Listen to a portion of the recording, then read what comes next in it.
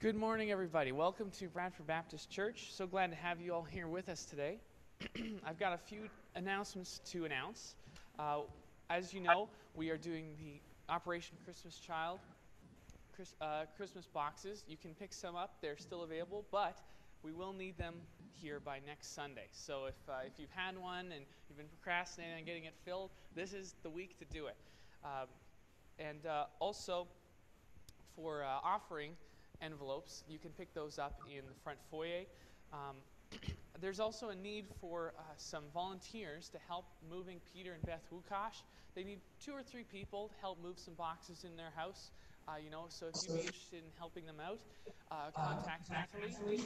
I don't see her here yet, but Natalie Villette, she's organizing this for the Wukashes, so get in touch with her if you can help with that. So I'm going to read from Psalm 19, verses 1 to 4. The heavens declare the glory of God. The skies proclaim the works of his hands. Day after day they pour forth speech. You can't Night hear after just night paint they showing at the reveal bottom. truth. Just They have no speech. They use no words. so No we're getting sound audio. is heard So from them. Yet their voice goes out into all the earth. Their words to the ends of the world. In the heavens God has pitched a tent for the sea. This is God's word. So as you all know, this is the Sunday closest to Remembrance Day. That's why so many of us have been wearing this poppy. And so I'd like to invite you all to stand with me and sing our national anthem. Home Canada, our home and native land, true patriot love in all thy sons command. With glowing hearts we see rise the true north strong and free. From far and wide, O Canada, we stand conquered for thee. God keep our land glorious and free. O Canada, we stand on guard for thee. O Canada, we stand on guard for thee. Please remain standing as we remember the fallen for a moment of silence.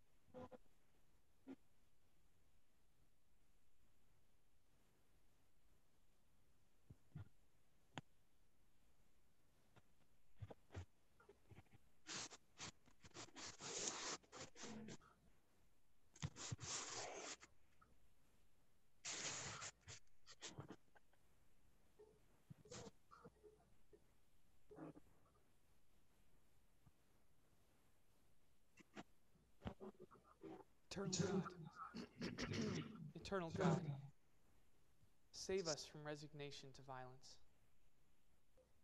Teach us that restraint is the highest expression of power, that thoughtfulness and tenderness are marks of the strong.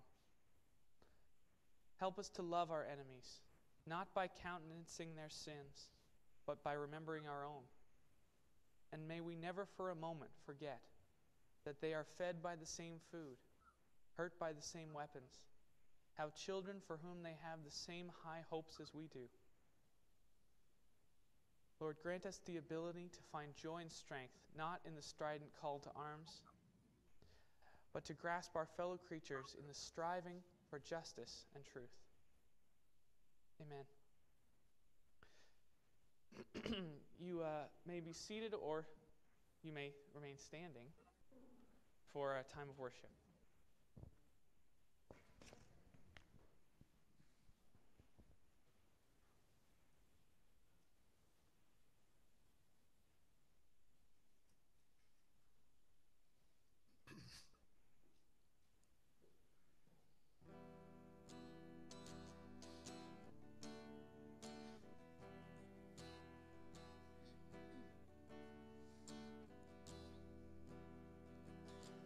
In heavenly armor we'll enter the land. The battle belongs to the Lord. No weapon that's fashioned against us will stand. The battle belongs to the Lord. We'll sing glory, honor, power and strength to the Lord. We'll sing glory, honor, power and strength to the Lord. The power of darkness comes in like a flood.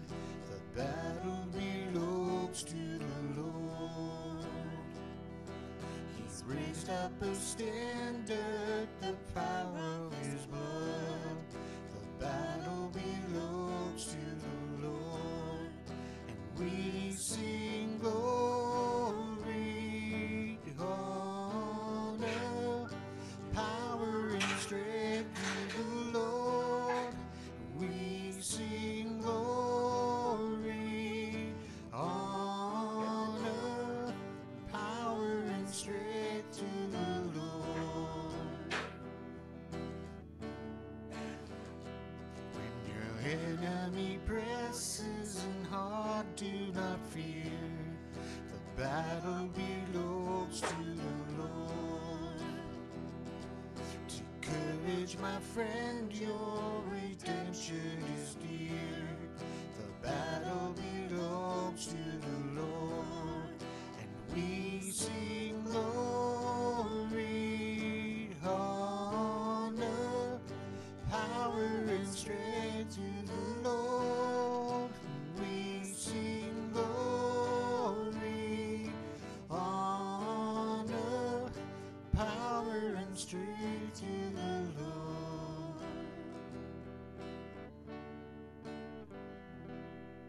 I love that last verse. There's lots of times when we feel that the enemy presses in real hard and everybody goes through it, but we have to take courage. The Lord is fighting the battle for us. He'll pull us out of the darkness. We just have to trust in him.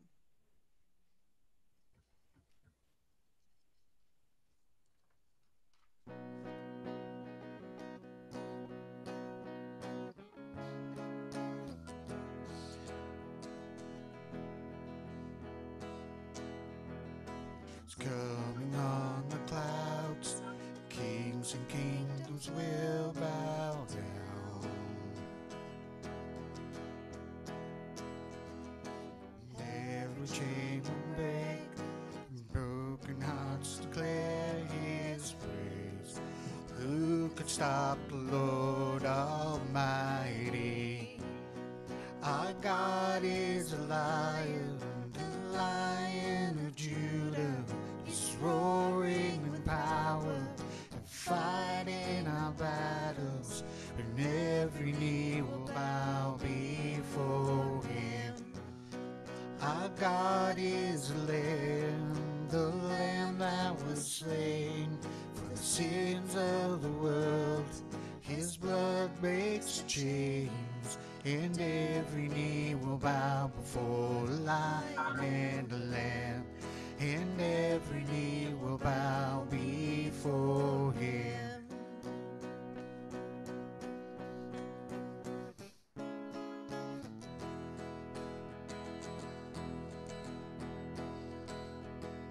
So open up the gates, make everywhere the King of Kings.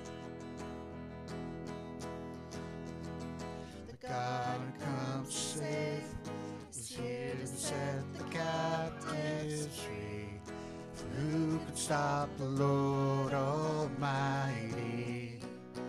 Our God is a lion, the Lion of Judah.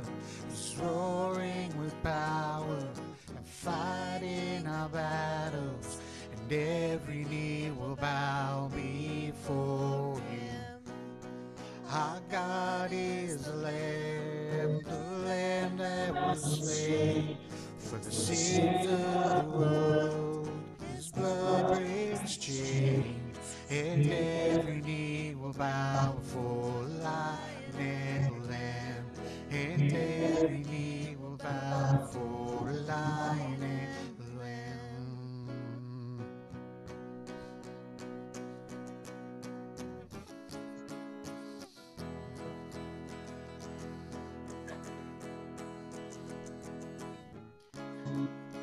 Who could stop the Lord Almighty?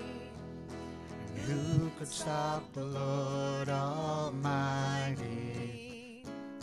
And who could stop the Lord Almighty? Who could stop the Lord? Our God is a lion, the Lion of Judah.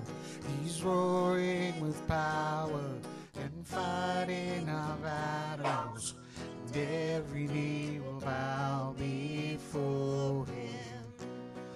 Our God is a Lamb, the Lamb that was slain for the sins of the world. His blood breaks the chains, and every knee will bow before the Lion and the Lamb, and every knee will bow before the Lion and the Lamb.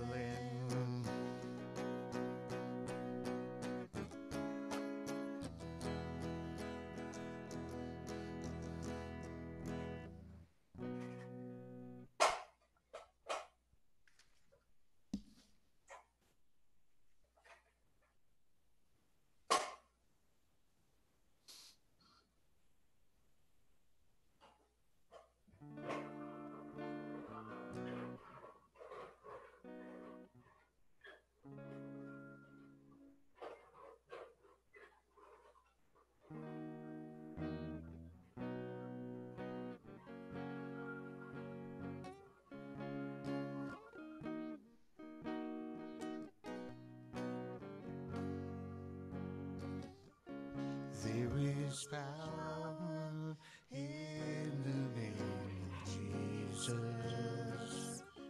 There is power in the name of Jesus.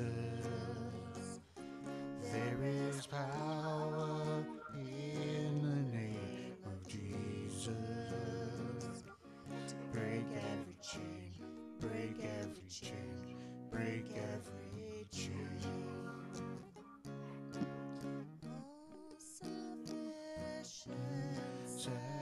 Sacrifice so freely given, such a price, the broad redemption, heaven's gates swing wide.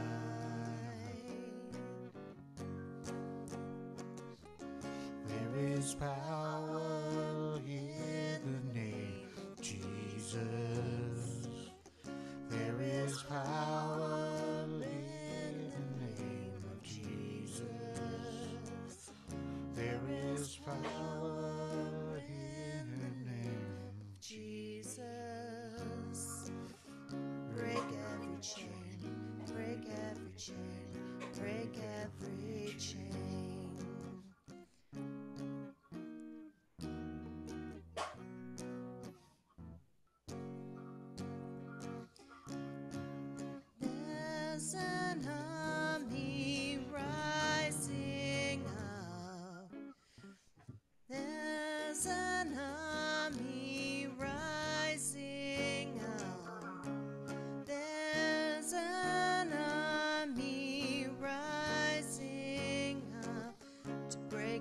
chain, break every chain, break every chain. Break every chain, break every chain, break every chain. There is power in the name of Jesus. There is power in the name of Jesus. There is power in the name of Jesus to break every chain, break every chain, break every chain. Break every chain, break every chain, break every chain. Break every chain, break every chain, break every chain.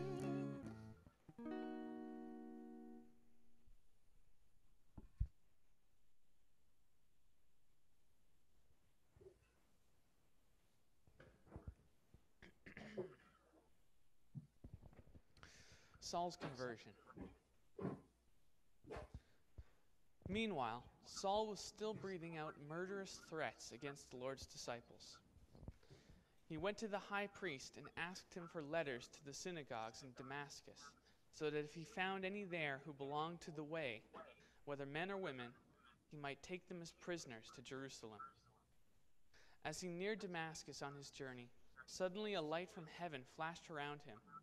He fell to the ground and heard a voice say to him, "Saul, Saul, why do you persecute me?"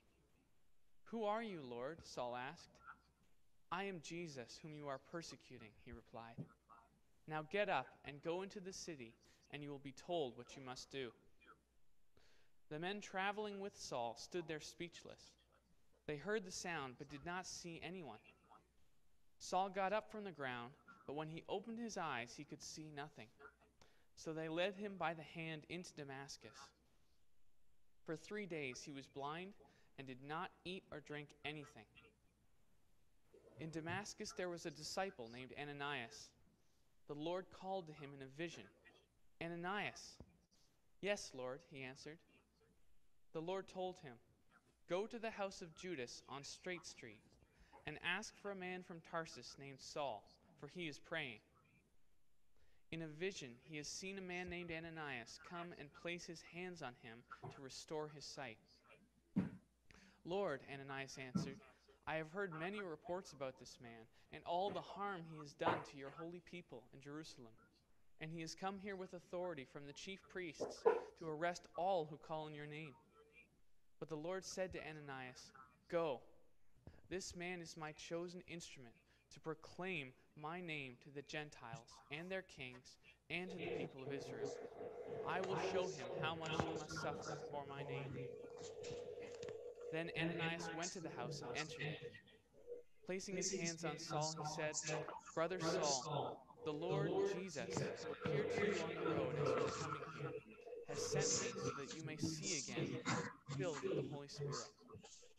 Immediately something like scales fell from Saul's eyes, and he could see again. He got up and was baptized, and after taking some food, he regained his strength. Saul spent several days with the disciples in Damascus. At once he began to preach in the synagogues that Jesus is the Son of God. All those who heard him were astonished and asked, "Isn't he the man who raised havoc in Jerusalem among those who call on this name? And hasn't he come here to take them as prisoners to the chief priests?" Yet Saul grew more and more powerful and baffled the Jews living in Damascus by proving that Jesus is the Messiah. May God bless the reading of his word.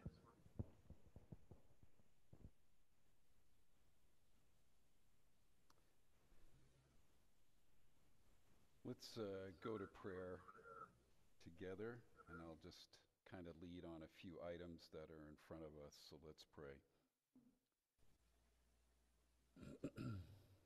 Father, as we come to you this morning, we've sung some very powerful songs that have reminded us of our position and our placement that we have with you.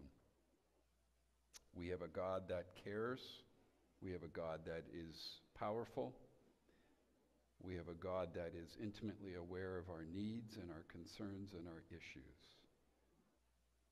So, Father, just before we move into just praying for some particular needs at this moment, we want to just, as we give you our concerns that weigh on our hearts this morning, that we've brought into this room, we want to bring them quietly to you.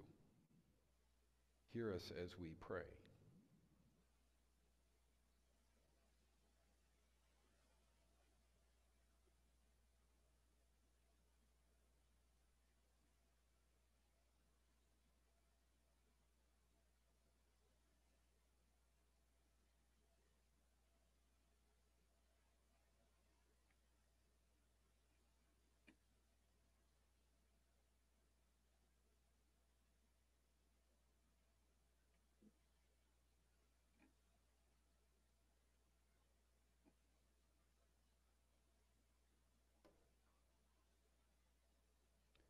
And so, Father, for some of the things that we have brought, we may have brought hurts, concerns.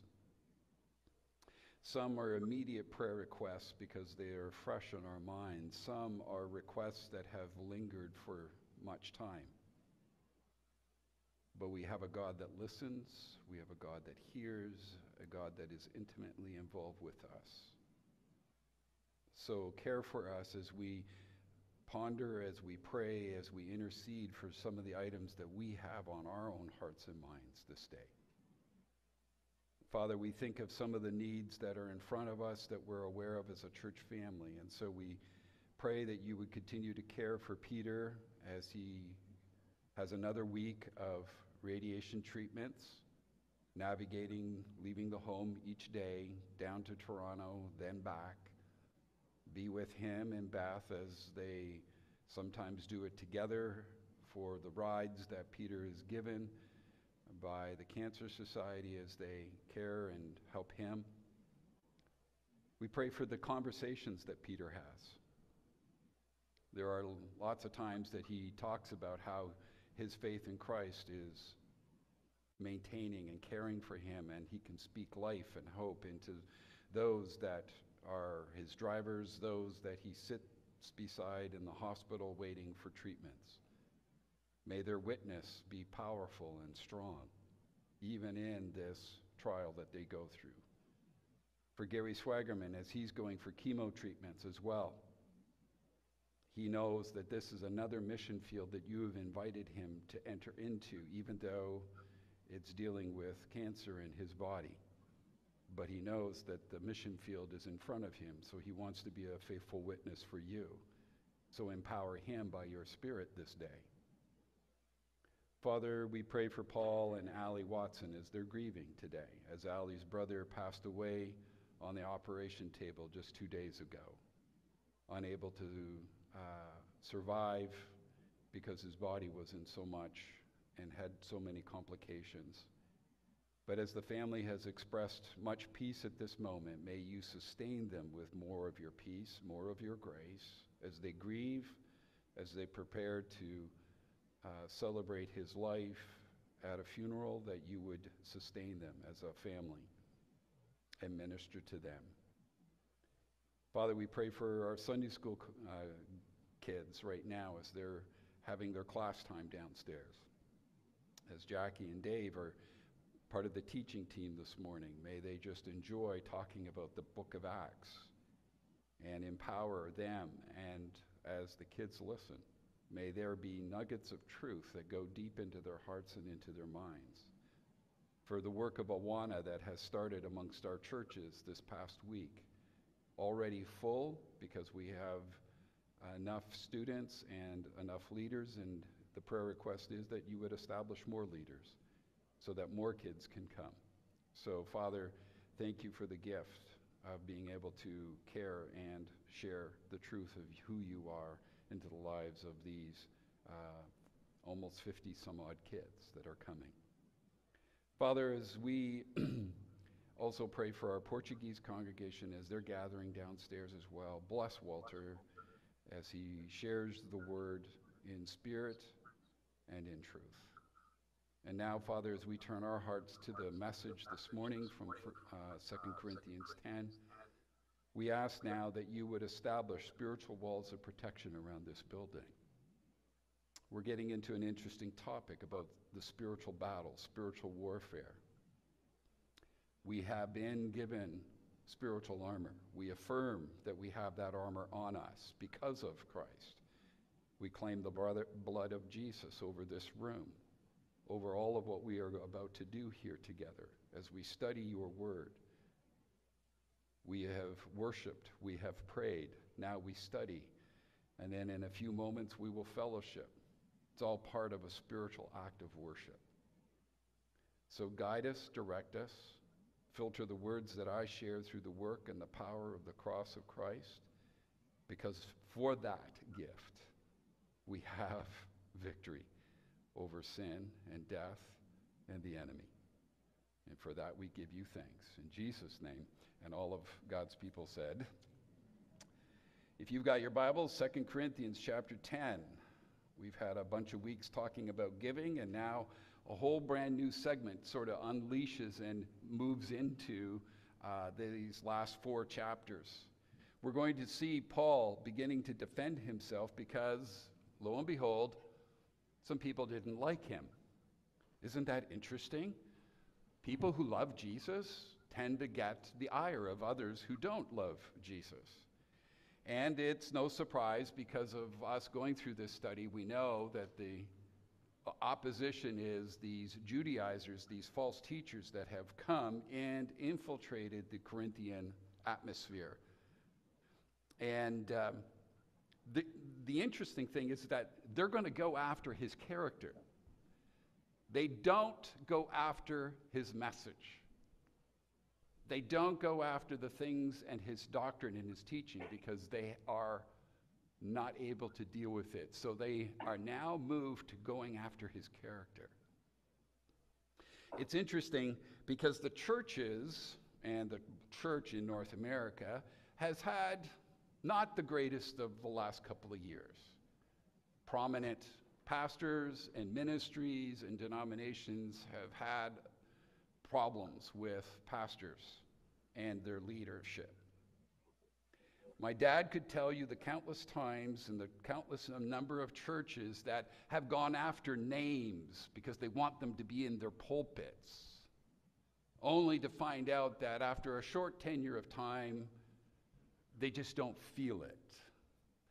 They're not really driven by that church, and so they move on because it's not what they were hoping for.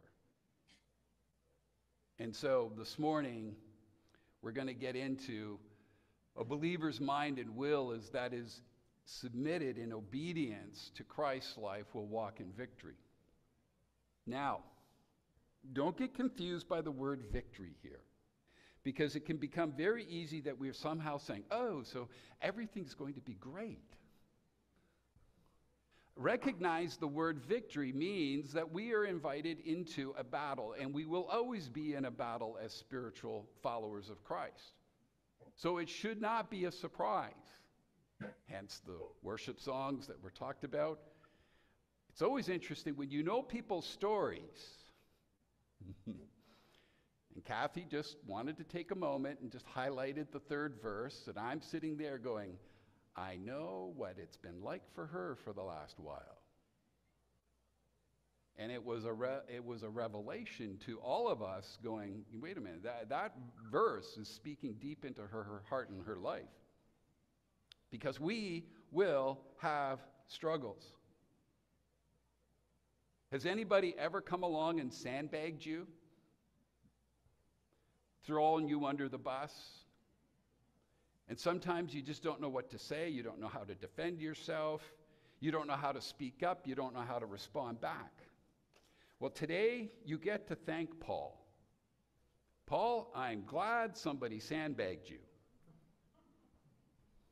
because we're going to learn from him in light of what he went through. But then we can also do a little step back and we go, wait a minute. If we can thank Paul, then we can thank Jesus, right? Because it's Jesus also had a similar experience when suffering at the hands of man for our benefit, for our well-being, for the ability for where we sit here this morning. And how did Paul and how did Christ handle that kind of opposition? You're going to see that there's no vengeance, there's forgiveness. There's no sense of, okay, I'm caving to whatever the well wishes of what humanity want. Jesus would have not worked well with the woke culture of today. And in fact, Jesus saved some of his most stern words and actions, but never being vindictive against the individuals. And so we're going to learn from them and see how they respond. So if you got your Bible, I'm going to read from the Passion Translation, all right? I had all kinds of translations in front of me. I just got a brand new N.T. Wright's own understanding of the New Testament. Really good. It's really good. So I was like, which one do I want to pick on this morning? So I'm going to read the Passion, then I'll kind of speak out from the NIV. So here it is. Now, please listen. Paul speaking to the Corinthians, for I need to address an issue. I'm making this personal appeal to you by the gentleness and self-forgetfulness of Christ. I am the one who is humble and timid when face to face with you, but bold and outspoken when a safe distance away. Now I plead with you that when I come, don't force me to take a hard line with you, which I'm willing to do, by daring to confront those who mistakenly believe that we are living by the standards of the world, not by the Spirit's wisdom and power. For although we live in the natural realm, we don't wage a military campaign employing human weapons, using manipulation. Now listen to these words. Using manipulation to achieve our aims. Instead, our spiritual weapons are energized with divine power to effectively dismantle the defenses behind which people hide. We can demolish every deceptive fantasy that opposes God and break through every arrogant attitude that is raised up in defiance of the true knowledge of God. We capture, like prisoners of war, every thought and insist that it bow in obedience to the Anointed One. Since we are armed with such dynamic weaponry, we stand ready to punish any trace of rebellion as soon as you choose complete obedience. Paul's character is now attacked, as we see here in this text. First thing that we find out is that he's going to begin to talk about Christ's traits or my traits. Sometimes when we get into problems, sometimes when we get into people attacking us, it's a great opportunity to do one of two things. I'm going off my notes. It's funny. Download happening. Sometimes when we're in the battle, then it is an opportunity by the Lord to sharpen us up, to make us to become more Christ-like. Amen? But sometimes when we get brought into problems and trials and testings, it suddenly produces and pops something out of us and go, oh, that's the really ugly side of me. Oh, Jesus, Lord have mercy. And then it becomes an opportunity for us to go, okay, so there's this something in part of who I am that needs the sanctifying work of the Holy Spirit. So there's two ways in which we can look at a trial and a testing.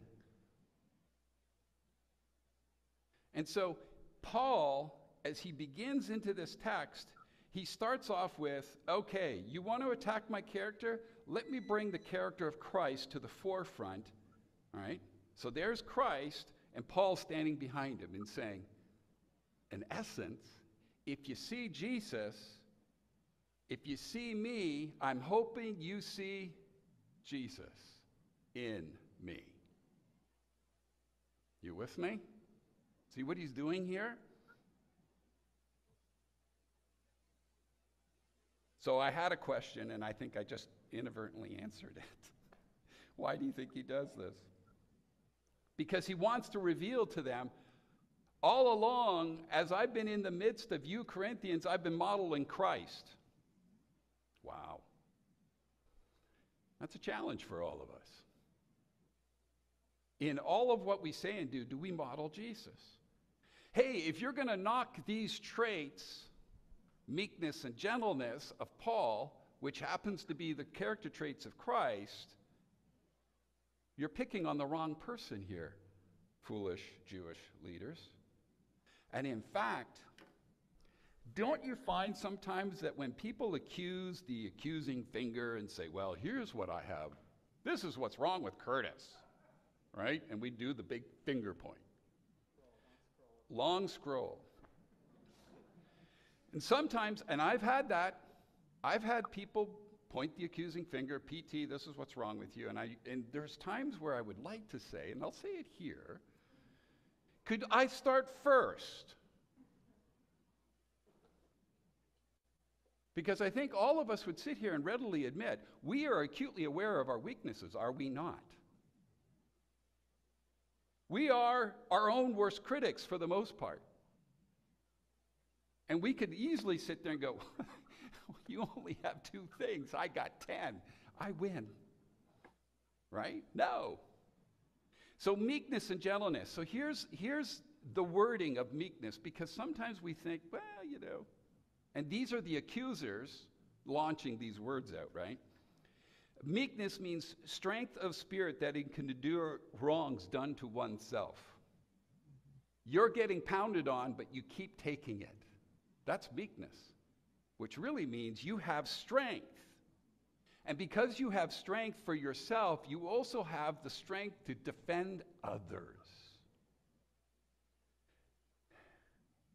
Jesus cleansed the temple 2 times. He did it at the beginning of ministry. He did it at the end of ministry. Why? Because he didn't like what they were doing to the way it was affecting the rest of the people. And Jesus stood up in meekness, inner strength, moved forward. All he did was upset tables and moved the animals out of the Father's house. Meekness also has the ability to love others over selfishly loving oneself. Gentleness can often be viewed as being timid by the world, but gentleness means you're gracious. It means you're patient, you're kind, you're willing to love. And in the book of Matthew 23, which is really kind of interesting, Matthew 23, there's 7 woes that Jesus speaks out to the Pharisees. Stern wordings that Jesus saves for the Pharisees because they are the ultimate abusers of the people of God. And Jesus launches into them. And at the very end of it, Jesus then steps back and then he laments for the city of Jerusalem. Oh, you have no idea what you're facing. And I'm weeping for you. I have gentleness for you. He's timid, and yet he's bold. And so these tags have been tagged by the Judaizers, these false teachers. They've put it on Paul, and they say, oh, well, when he's in front of you personally, he's timid.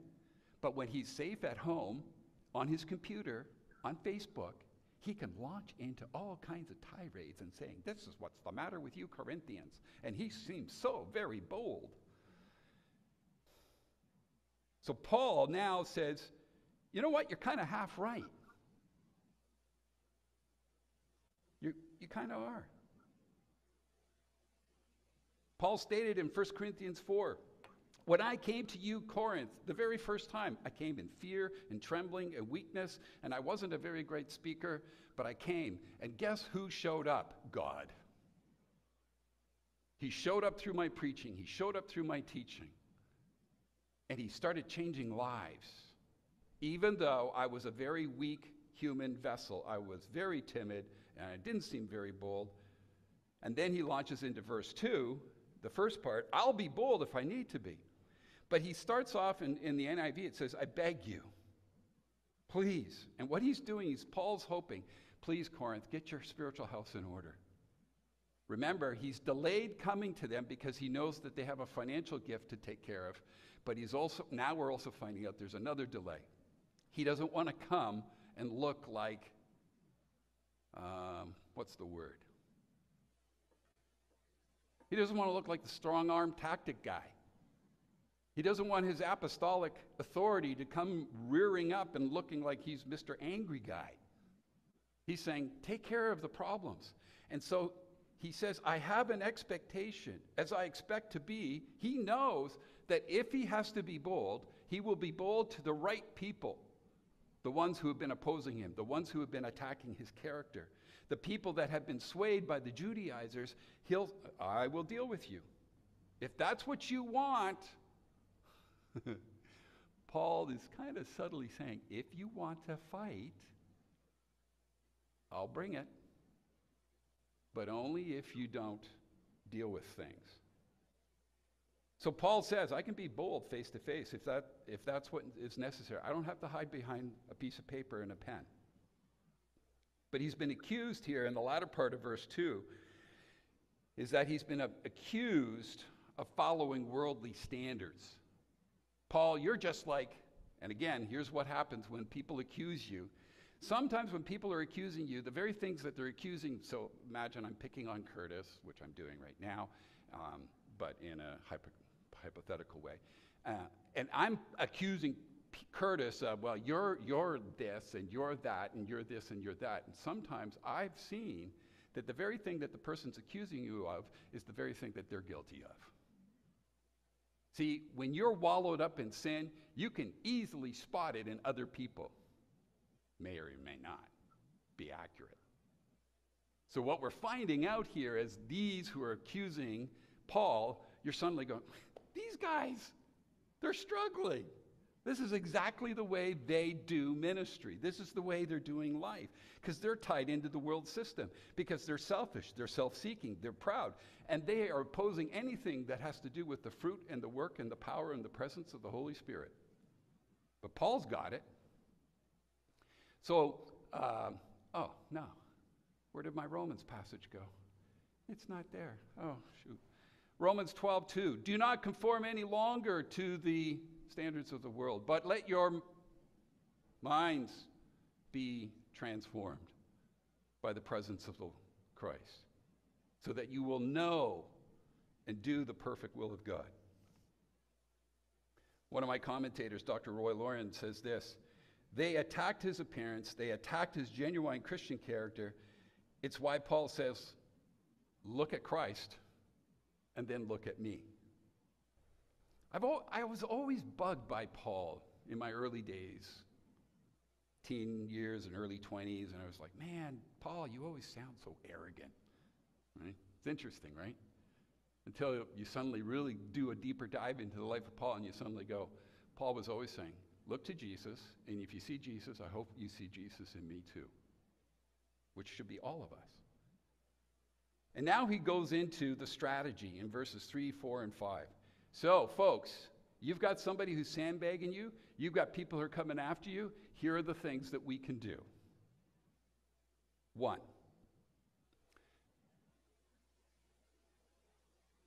There's it. There's Romans 12. It was a little later. Okay, we fight a very different battle. It's a battle that's not part of this world. Even though the people that are going to be fighting you are going to be fighting within the world's earthly system, but Paul is saying, no, ladies and gentlemen. No, Corinth. This battle is a spiritual one. For those of you who were here last week, especially if you were here right at 10 o'clock, we had an interesting guest show up. You remember? The alarm. None of us were distracted by the alarm, were we? We all sat here and we just listened to Curtis, and we had no problems with the dinging and dinging and dinging and dinging. None of you noticed that PT got up and left the room because he had to go and wag his finger at whoever caused the problem and say, come on, what's going on? I didn't. Curtis did a very brilliant thing, which I missed because I was out there trying to help the group that was trying to figure out why in the world is the alarm going off. Curtis knew, and he prayed, if the enemy is trying to cause a disruption, distraction, or distortion of what's going on here, shut it down now. Brilliant. Brilliant. Because I've been in services when I should have been alert, the enemy's here and he's doing his best to stop us. And sometimes I have to have other people who send me a piece of PT, I think the enemy's really trying to distract. Oh. Yeah, you're right.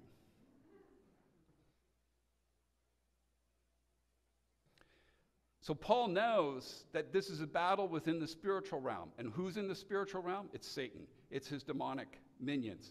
It's errors. It's falsehoods. It's the critics. It's the people who are being used by the enemy. Keep that in mind here. And we have critics who are trying to take out Paul. But Paul is able to step back and go, I know who's manipulating these guys. It's the enemy. It's a bigger battle. It's not the world system. Yes, they're using the world system, but it's the enemy that's coming against us. And Paul knows where the battle begins, and he knows where it ends, and it's all in the spiritual realm. And so we need to be aware that, yes, we live in the flesh, as he says here in verse 3. We live in this world. We're stuck.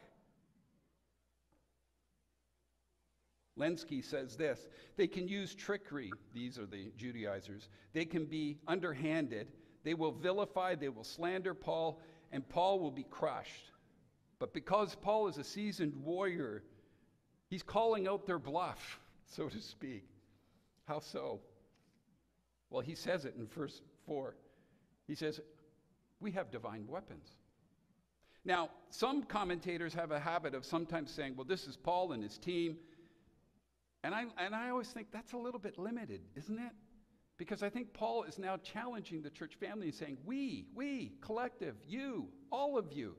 Because it isn't always pastors that are all spiritually strong in the Lord. We're not. We are. What are the weapons that Paul is referencing here? Well, we have Ephesians 6. Stand firm then with the belt of truth, right? Buckled around your waist with the breastplate of righteousness, not our righteousness, but whose righteousness? Christ's righteousness, right? And with your feet fitted with the readiness that comes from the gospel of warfare, anger, accusation, the accusing finger. Does it say that? What does it say? Peace. Oh, Paul, this isn't the way we fight battles in the world, right? Because you get on Facebook and you send off an angry little text to somebody. That's the way we do it. We're not supposed to be peaceful people. Paul says we are. In addition to all of this, take up the shield of faith, which you can extinguish the flaming arrows of the evil one. Take the helmet of salvation, sword of the Spirit, which is the word of God. Pray in the Spirit. Paul's saying, if you want to fight with me, here's what you're going to be fighting against.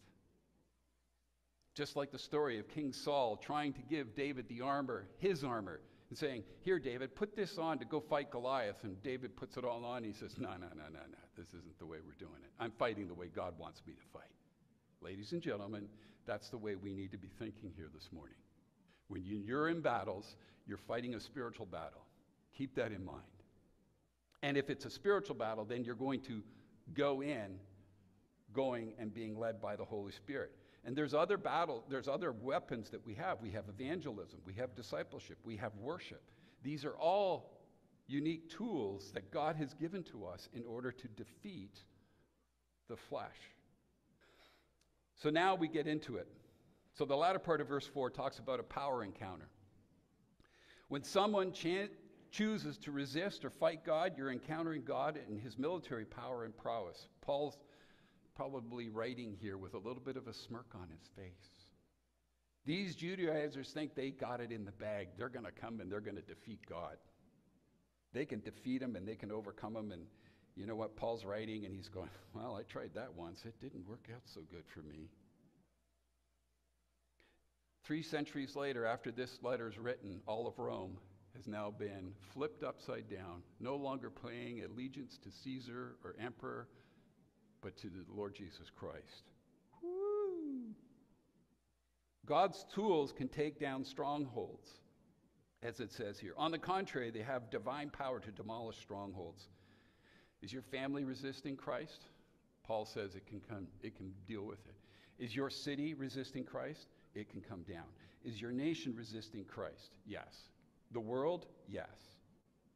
Next Sunday, we're going to pray for the persecuted church. Technically, it was supposed to be today, but it kind of conflicts with Remembrance Day. But next week we will, and we will be praying for some of the countries that are still saying, we're going to fight God. Dr. Lauren says this, with these weapons of the Spirit, he could raise mighty strongholds. He could conquer formidable enemies. He could blast away bitter opposition. He could destroy evil influences. Do you realize the potential power of God within you? And how easy is it for all of us to somehow, we face a crisis and we want to go back to the world's way of fighting instead of going, wait a minute, God, reorientate me. This is a battle that's in the spiritual realm. And so 2 Timothy 1 says, we have not been given a spirit of fear or timidity, but a spirit of power, love, and sound mind. All kinds of great verses that come into play when it talks about spiritual battles. And so these verses now are giving us promises, folks. These are promises. If you've got a hardcore Bible, you can underline and start writing in and saying, promises. This isn't just kind of like, well, you know, if you do this and you do, no, promises. First part of verse 5. So we've got a power encounter. Now we get to the truth encounter. We demolish arguments and every pretension that sets itself up against the knowledge of God. So in the book of Acts, there's loads of examples of the apostles sharing the truth of the gospel, people listening, people being converted, people saying, I want to hear more, even people resisting and fighting back. But Paul is not saying he fights on his own. He's saying, I fight with these weapons. I fight with a dependence on the power and the presence of the Holy Spirit. I'm fighting this battle with my team, the church. Amazing to realize that preaching and teaching can demolish fancy human systems of thought and ideas. The proud arguments that are being projected, trying to be projected up against God's word. And so these proud thoughts, these reasonings of man, want to resist the gospel, and all they want to do is build up the flesh of man because sin always resists God. Sin wants its own way. Sin does not want to glorify God, but the flesh, the people who believe in the flesh believe a lie, and they are held captive in their own tombs. And God's truth can set prisoners free, which leads to the next part, is that when a power encounter and a truth encounter come into play and it begins to affect a person's life, then their allegiance shifts from their self and their flesh, and they believe in Jesus Christ, who is the true freedom fighter. The old life gets demolished because a gentle Savior is standing in the wings, ready to welcome the sinner home. A new captive mind and will submits to the obedience of Christ and suddenly goes, oh man, it's so much better when I follow Jesus. Life goes so much better. Because when I did it in the flesh, I had problem after problem after problem. A new captive mind will no longer say, I'm not going there, God. Sometimes we do. But it'll say, I want to try and obey you, God. Think of Paul on his journey to Damascus Road. He's on his horse. Light comes, boom, off his horse, on the ground, power encounter. Now he's lying on his butt, and he's blind. See the power? And now the truth. Jesus holds him captive for a 45-minute long message, pounding away at him. No, actually, he didn't. Probably took like 20 seconds. Who do you think you're messing with? You're persecuting me. What? Truth encounter. And then for 3 days, he has to sit somewhere, blind as a bat, and all he does is think. And think and think and think and think.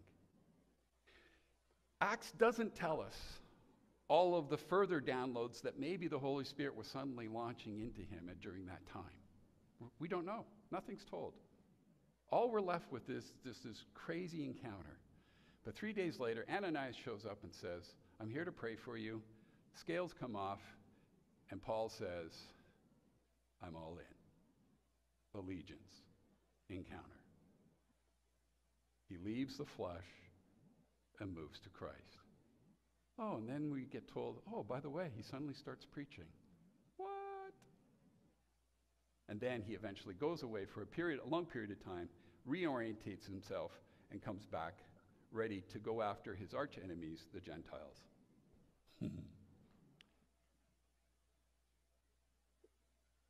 Obedience to Christ and Christ alone. So let's look at the latter part of verse 6, because it's kind of interesting the way Paul writes it. If you get your obedience to Christ settled, Corinth, and Christ alone, be loyal to Christ alone. Paul wants them to get their spiritual house in order before he arrives, get the Judaizers out, and whoever's been fooled by them, then hopefully they get straightened out.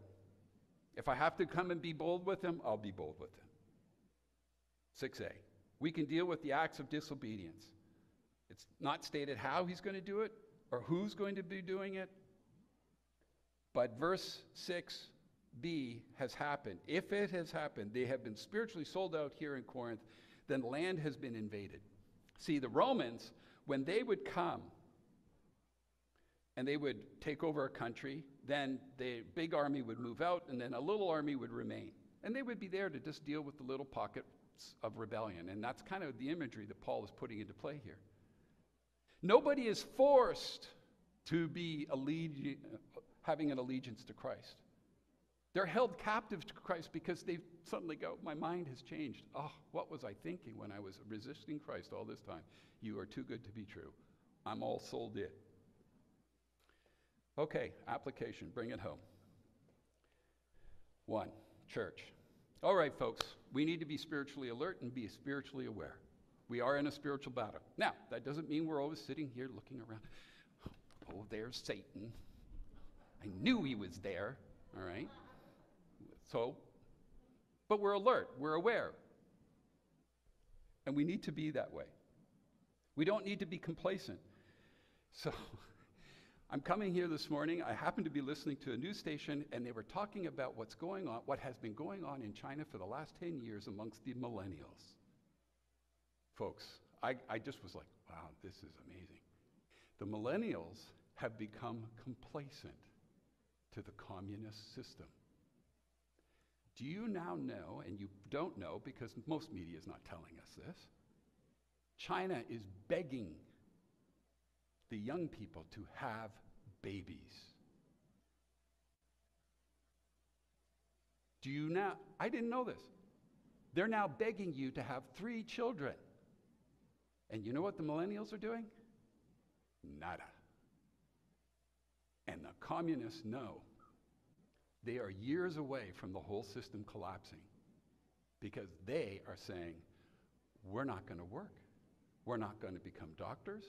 We're not going to become engineers. We're just happy to be just low-lying fruit. And the communist leaders are panicking. So church, lesson, let's not be complacent. What has COVID done for some believers? It's made us complacent. It's made us lax back and say, you know what? I'm just going to sit around and do a whole lot of nothing. Things are starting to open up. Things are starting to change. And now we're having to, we've maybe been given a nice break from the Lord. But now we're needing to start thinking, okay, how do we do evangelism? We're having to do evangelism very differently now. And so we're needing to think and be aware. So let's be alert as a church family. Now personally, be alert to the enemy because he's a roaring lion. Be alert to the fact that we need each other. We need one another in this room. And for those who are sitting at home on Zoom, we need one another. It scares me when I'm finding out about people who are just choosing to say, I'm going to not bother with the church, not BBC, just church, and I'm just going to do it on my own. It's not the way Christ has meant it to be. You're going to be picked off by a roaring lion. We need one another. Know your armor. Back to Ephesians. There's so much more we could say on all of that. Know that you have truth. Know that you have power. Know that you have allegiance. Be aware of the lies of the enemy that want to sabotage God's truth. Ask God to deal with it. If a lie comes, if a statement is in your head, you need to put it out. Put it on a piece of paper so you can see it and go, Jesus, is there any truth in this? If it's not, then you hold it captive. Take it to the cross. Dispense the lie at the cross, embrace the truth. That's oftentimes what I do with a lot of my healing ministry and the counseling ministry, is that we isolate the lie and then we embrace the truth. And that is what we take to the cross. And we hold on to the cross literally and say, I'm believing this. This is who I am in Christ. Wow. Well, I got a little jacked up this morning. Yeah, it's a topic that I'm very much a part of. But I forget sometimes. Sometimes I forget I'm in the battle. Sometimes I need you, the body, that says, hey, PT, I'm just wondering, I think this may be a spiritual warfare. What? Really? Oh, yeah, you're right. Thank you. See? We need each other. Look around. Just look around. I need you. I need you. And I need you, and I need you, and I need you, and I need you. And I need sometimes the baby Christians who sometimes see things with such clarity that us old farts in the Lord miss. And we do. We do. We need each other. Boy, do we need each other. November 7th, we need each other. Thank you, Jesus. We need each other. We need you, Jesus, more than we need anything else this world could offer. We need you. Jesus, thank you for BBC, for all of its imperfections, but for all of its good that you have instilled into it. For all of the things that you have invested in us, we say thank you. Yeah, we can easily poke holes in where we struggle and where we have our problems. And those critics could easily come to me and I could say, well, here's where you're probably going to pick us off on. But help us to keep focusing in on the things that you want us to focus in on, not what the world or not what the church down the street is doing, but what you, shepherd of this flock, say about this church. Especially when you look at the 7 churches in the book of Revelation. Everybody had their strengths, but nobody was the same. We have our strengths. Keep us strong. Keep us guarded. Keep us alert. And keep us dependent on you, Jesus, and dependent on one another. We need each other. We need each other because, baby, there is a battle out there. But you have won the victory. By your blood shed on a cross, you have set captives free. And the captives who are sitting here this morning are saying, thank you, Jesus. And now we pray for those who are caught in the world's fleshly system. Help us, partnered with the presence and the power of the Holy Spirit, help us to be your agents of seeing their lives being changed for Christ. Amen? Amen. Wow. Thank you. What a great morning. What a great morning. Enjoy fellowship. Thank you, Jesus. You gave us another sunny day to stand outside and talk. All right? Bless you, bless you, bless you. Do we need each other? Yes, we do. All right. Have a great morning.